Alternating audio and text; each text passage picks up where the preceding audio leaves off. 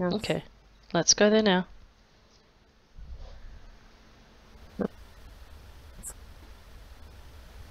Looks like Egypt. Yeah. One woman. I'm carrying something in my hands. Like I'm at the market carrying something back home. Oh, my husband's sick. He's a very deep love. That fairy tale love. But he's dying. And I'm just trying to do what I can, ignoring. It's like I'm shoving the heartbreak down. Oh, Trying to be there, be practical or whatever, like trying to do with there's herbs and tinctures and stuff. I'm trying to help him. It's like I'm a medicine woman. Not needing help from anyone else. It's like I know what I should be doing, what I need to do, but just really not gonna take care of it. He's gonna die. And I know that, and I'm putting on this facade for him to help him through the last days. There's just this heartbreak like underneath that.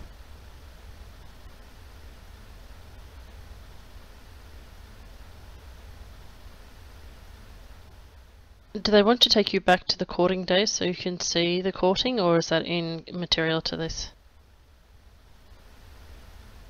Yeah, it's really nice. Doesn't feel like a facade? No, How can you tell the difference? I don't know. All right, so No. what I want you to do is to feel in your body. You Yeah. can feel in your body where the true feelings behind the courtship lie. Yeah. Where is it in your body? Oh, it's down in the pelvis, like in the reproductive organs and low back, second chakra. I want you to lock that feeling in now.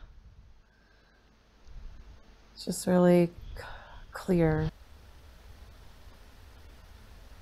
grounded, solid. No chaos, no distractions. Even the laughter is grounded. Yeah, they're letting me feel the difference between the other lifetimes and this one. Perfect. No, it's like other lifetimes had like up high face in front of the face, distraction energy. And all that, there's nothing in front of the face in this lifetime. It's just grounded, solid, and through the hips, really rooted. Okay. Alright, so I want you to lock in that feeling, and from this moment forward you will be able to tell by paying attention to your body. The feelings within your body will indicate to you whether somebody that you are dating has the feelings that you require. Okay, so you'll be looking for that feeling from the pelvis in the future. And that is how you will be able to tell. Trusting the wisdom of your body. Is that clear to you? Yes, that's clear. Okay. And is there anything else that we need to see from this lifetime? Anything else that's important for your healing here today? No. No? Okay, so let's go to the last day of this lifetime. Get ready to cross yourself over. Yeah. Okay, and I want you to follow the white light as it leaves your body. And I want you to let me know if we have any beliefs that we need to reframe or release. No. No? Okay. It feels like she understood and accepted it. Okay, perfect. Float away. We are looking, that was definitive, but we've got 20% somewhere. There is a lifetime worth 20% of your relationship pain that needs to come forward today, and you're avoiding it. So let's go. Oh, okay. Let's go there. Okay. Let's find it. I think you'll have to go. I'm on a farm. That's where we started actually with the wind chime. I hung it on this tree, and it's at this farm, and it's if that's not right, 1800s, 1800s.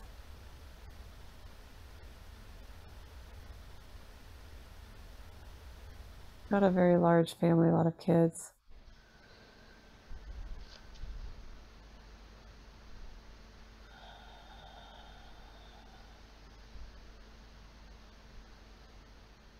Who are you? Are I- you I'm male a or female? mother. I'm the mother. Just, I don't want to be there. Oh, I mean, I love the children, but I don't want to be there. why don't you want to be there? I just feel like it's a miserable existence. Why? It's got to do with the husband. Find him so that you can zoom into him, because often when we find the husband, we find the energy which helps us unlock the why.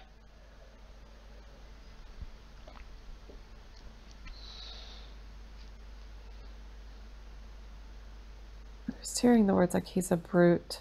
I just, I didn't really have a choice in getting married. Are we in America?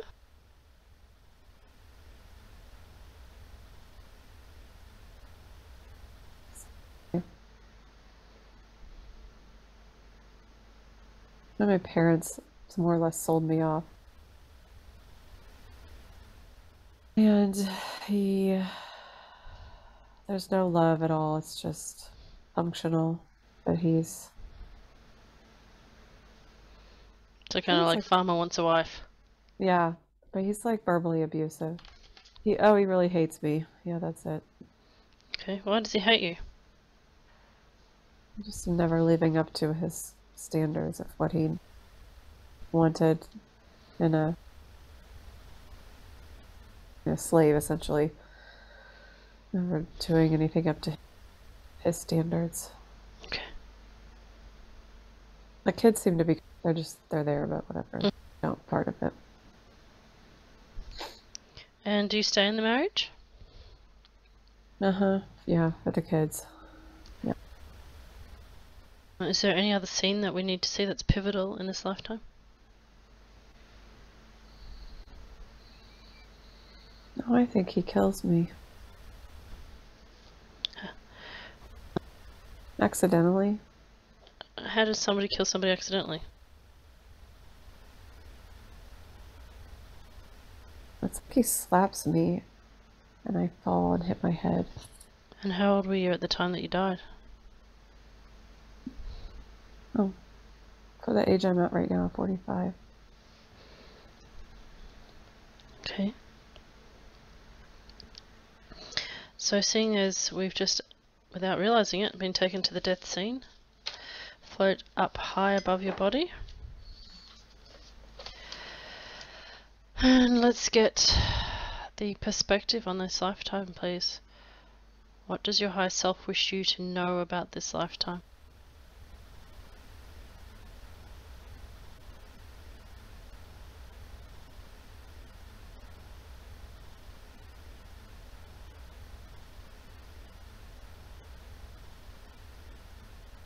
I don't know, this doesn't seem like the right lifetime.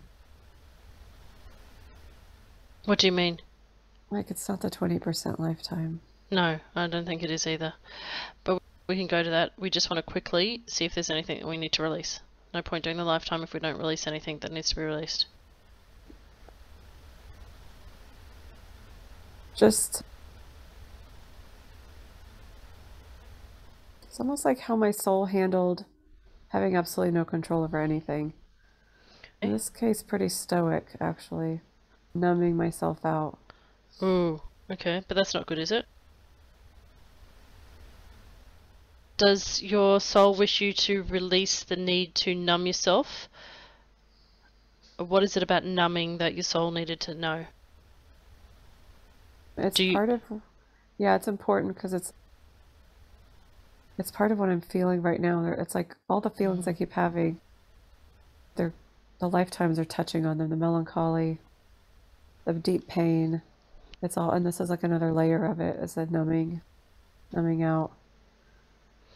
And is your soul trying to tell you not to use these techniques, or just that these are techniques of avoidance, or is it your soul wishing to reframe to show you these were coping skills? Like, how does it want you to view these emotions that we've just...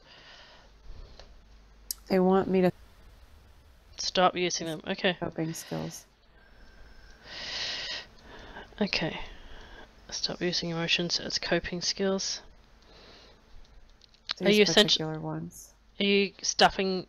Basically, you're stuffing them down into your body, right? Yeah. Yep. Okay. So we might request some healing after, but right now I want you to go to that point where you said to me, no, this is not the right lifetime, and follow that feeling. Okay, so just go. Okay. I'm laying down on the grass. I'm in Scotland. It is the 1500s.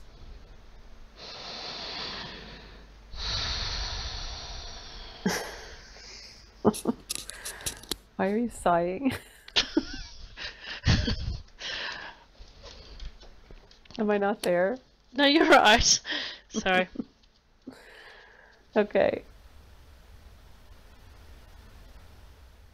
Who are you? Male, female? Female again. Just...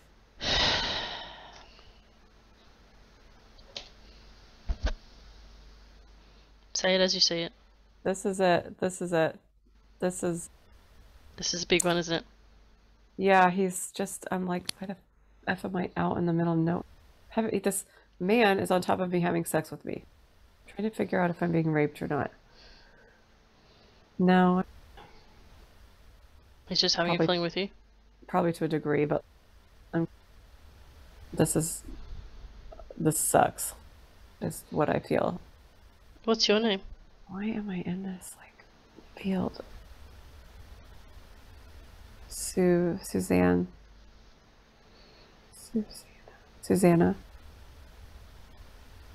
And this...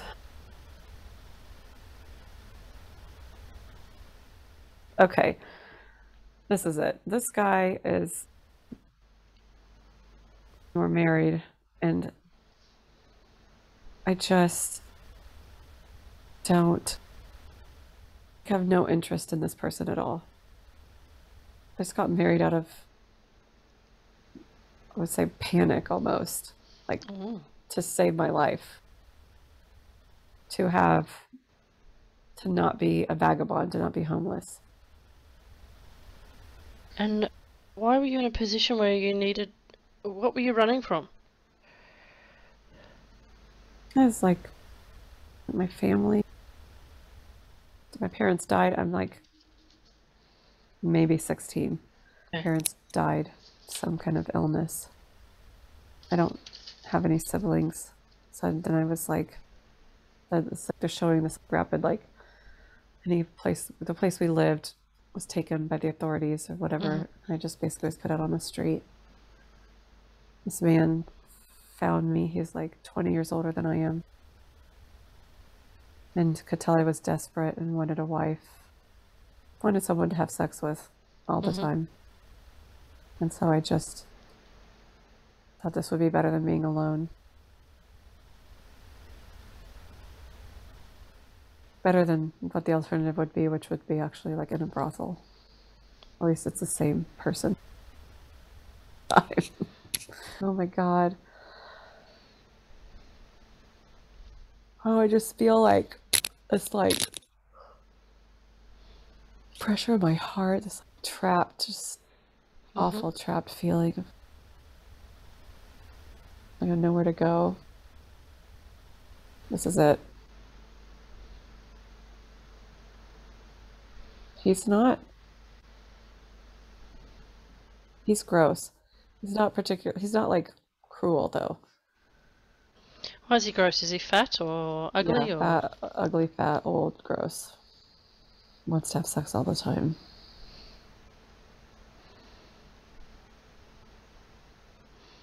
And is he like just average person wealth-wise?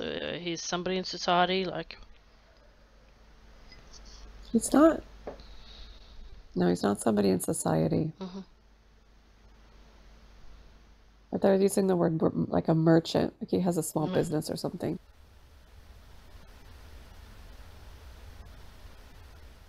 And do you have children to him? Eventually, 2. 2 children? Okay. That's joyful. I keep feeling like it's enough.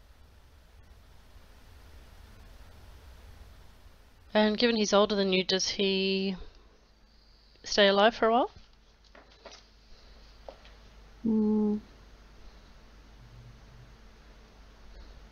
Yeah. The kids are gone. They're old enough to leave by the time he dies.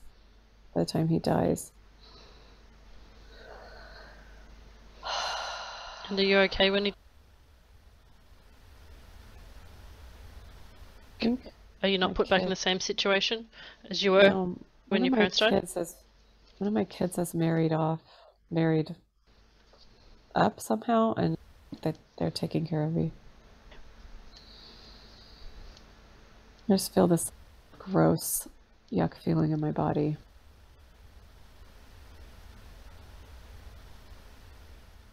And how old are you when he dies?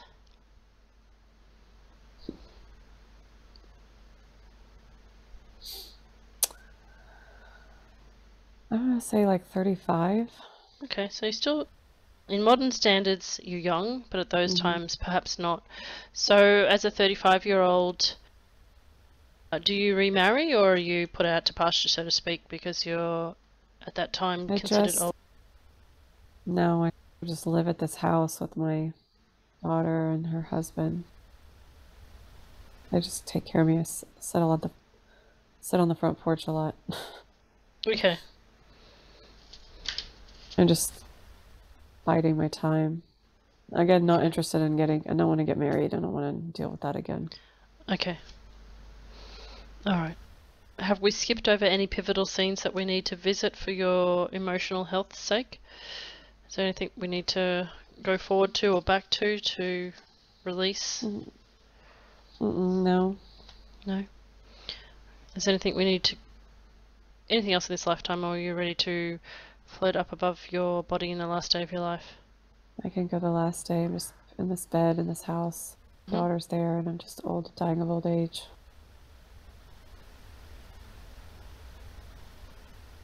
Alright, so I want you to float up above your body.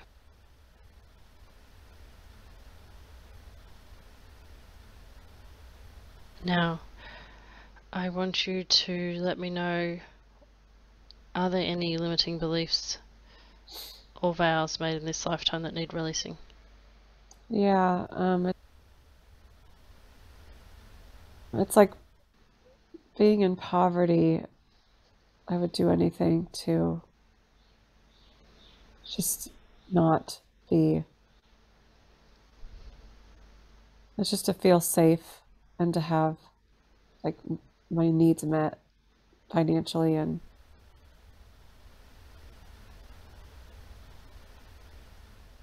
to not be homeless, to have enough food and shelter and clothing and stuff like that.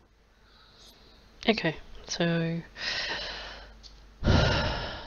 what would your higher self, otherwise adult, like to do to reframe or to show you the truth of this situation? How would they like to correct your beliefs?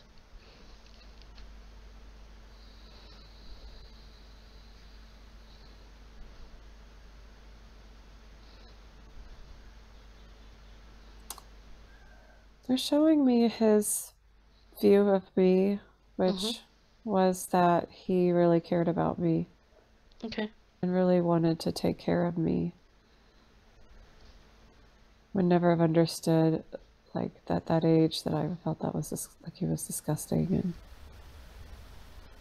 he just really, his heart was really pure. Okay. And did he know and understand that you felt disgusted by him? No. Okay. So his love for you created a protective layer so that he couldn't realize that? Yeah. Okay.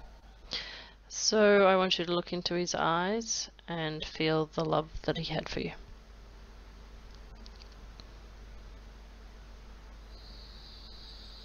That's really sweet and kind. I feel in this angle just very lucky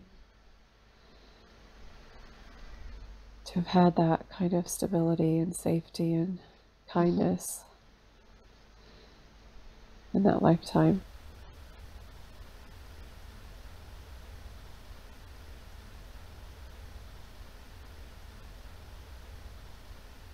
That protection kept me safer than I would have been otherwise. Allowed me to have 2 children and the love of children. Allowed me to even then live out the rest of my life in peace after that traumatizing experience with my parents dying. I think that's actually important, that experience.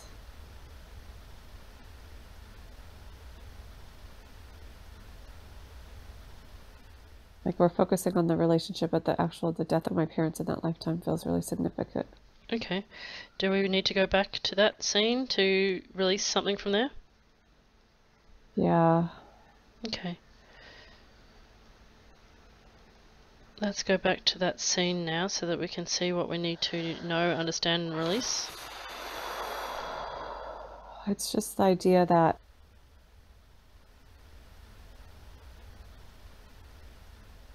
it's like the main 2 people that I had known my whole life gone, and then I was still able to take care of myself anyway. That's basically the gist of it. Okay. Maybe I don't have to go back to the scene so much as just understand that connection. Yeah. Okay. So what we've done here, we've got some really important reframes. One of the things that we want to observe from a higher level, from an eagle's perspective, is that the mind can be a friend and a foe, right?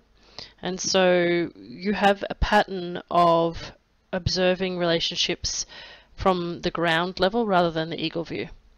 And at the ground view, your mind casts them as negative, disgusting, gross, boring, numbing, or whatever. Sure, you've had the ones that were abusive, but generally your mind goes to the negative and doesn't see the love that these people have for you. Doesn't see the protection, doesn't see the safe house, doesn't see the stability that your soul craves, okay? So what we're wanting to do now is to reframe that and ask your mind to behave in a fashion whereby it is your best friend. And from this point forward, that you will see the truth of people's true feelings for you, and that you will understand where people are meant to be in your life, a guide, a protector, a savior, and you will not seek a different role for them to what their true purpose is. You will allow the saviors to come in if you need a savior. You will allow the protectors to come in and protect you if you need a protector. You'll need, if you have friends, family, or lovers who come in to provide you with financial stability, you will accept that without rebelling against it. Mm-hmm. And you would acknowledge them for the role that they have come to help your soul with, without feeling grossed out, turned off, or frustration and hatred because they don't fit this other need that you have, okay? Because we've seen a pattern of your soul needing stability, your soul needing and craving comfort, and there's absolutely nothing wrong with that. There's nothing wrong with it. We would like to thank your higher self for showing us the reframes, for showing us all the people that you have loved or been in relationships with where their hearts were pure, sweet and kind across all lifetimes, where people have showed you financial stability and safe houses for you. Is that lifetime now allowed to release the last 20%, or is there anything else we need to know? No, that's good. It does it. Okay. I'll say it on your behalf. I release the last 20% of any outdated vows or mental, emotional, or spiritual bonds that were blocking my soul's path towards true love. Now you can release that into the white light. So say I release this into the white light. I release this into the white light. I am now free. I am now free of any limiting beliefs. Of any limiting beliefs. Regarding relationships romantically. That are holding me back. That are holding me back. And so it is. And so it is. Now, Laura, would you like to float up and follow the white light to receive some healing, or what's the last part of the session planned for today? What does your soul wish to do? Yes, healing. Okay. Float up high, please. Getting lighter and brighter. Going higher and higher. And we are going up to the heavenly realms to receive some healing today. So I'd like the angel that has you at the moment to take you straight to the healing room. We're going to receive healing for stopping using emotions as coping skills, for all of the emotions that you have experienced today. So if you could let me know when you reach the healing room, please. Yes, I'm there. Perfect. And can you explain to me what it looks like or feels like? Is it a sound healing, water healing? It's white, and there's like a slab of crystal, like a giant crystal, and I'm laying on. Mm-hmm. I hear bells. And I'm just laying there, and they're running bells around. Okay. All right, I'll be quiet for a few minutes, and I just want you to relax and receive the sound healing, and then let me know when you are complete.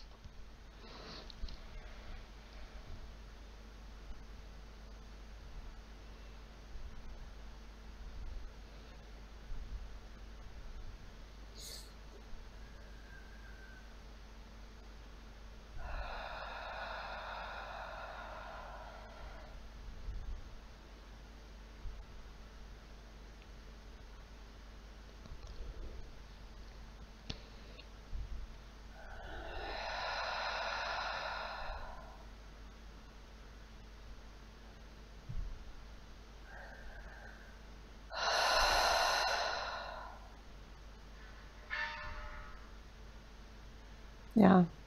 Okay. Complete. Now, could you ask your spirit guide to let us know if there's anybody else that we need to visit or consult with today before we return to your life? It's like Archangel Raphael's working on my feet a little bit. Okay, thank you, Archangel Raphael.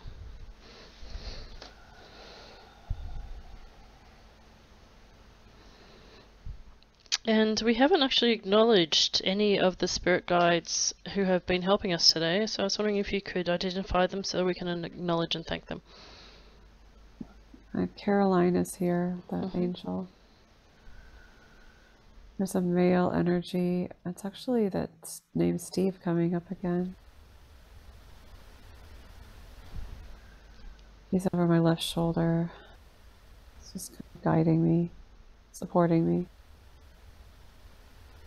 It's just the two of them, really. Okay. While Archangel Raphael works on your feet, I'd just like to acknowledge and thank both Caroline and Steve for their presence today.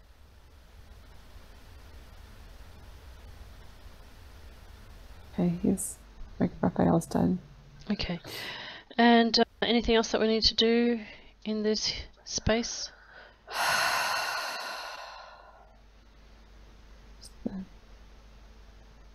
Okay, now they're finishing up.